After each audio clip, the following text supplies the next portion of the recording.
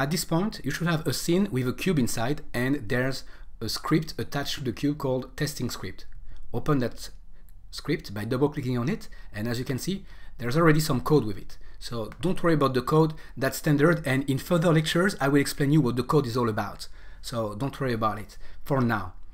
Because before even getting there, I want to teach you some of the basics of C# programming that works for C# and beyond C#. So, as you can see right now in the start here, so I'm not saying exactly what it is, but this is a method or an action.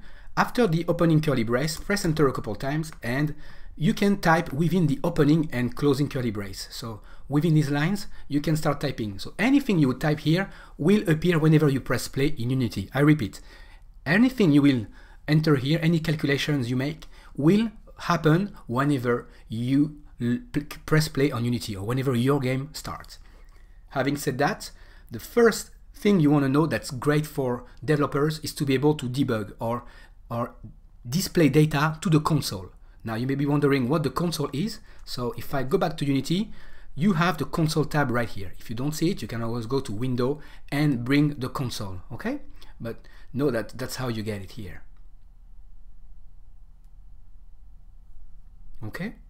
Now, going back to MonoDevelop, within the start, I want you to type debug.log. That means that we're going to write to the console. Okay, so uppercase D dot log. And then open a quote, a double quote, and type hello Unity. And then close that quote, close that parenthesis, and put a semicolon at the end. Alright, so there's a lot of things happening here, but before I explain you what it does, save this, file, save. Very important step. Go back to Unity, and now it will compile. If you see a red error in the console, it means something is wrong. Okay? Don't worry about this, it's just a warning, and the reason why is that one of the scripts is using load scene, but don't worry about it for now. You can clear the errors. Now, press play, and look at what happens. It says, hello Unity, from the script debug log, from an object, okay? And it tells you all the details here. So, as you can see right now, as soon as I press play, it said hello Unity. Now, where is that hello Unity coming from? From the script that's attached to the cube, which says hello Unity. Now, let me explain you what this is all about. So debug is an object that is part of the Unity framework. So it comes with Unity. And by default, if you put .log, it will print the action of printing to the console of Unity. And what do we print? We print what's inside of the parentheses. We print hello Unity. So go ahead and below that, add another sentence, debug.log. By the way, press enter when you have the autocomplete, and that's the line you want. And say, this is a second debug line. All right. And now, don't forget to put the end of the parenthesis. So you always have to close the parenthesis and always put a semicolon in C#.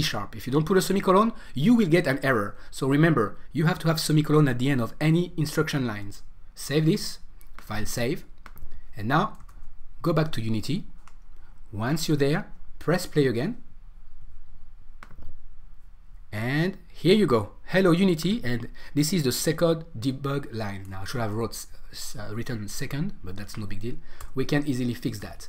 All right, so very interesting. You can do a lot of things here. You can also print numbers here. You don't have to just print text, but this is beyond what we need to do right now, but just know that we're going to be using that. So remember, when you're not sure about what you're doing, you can always use a debug to see where you stand.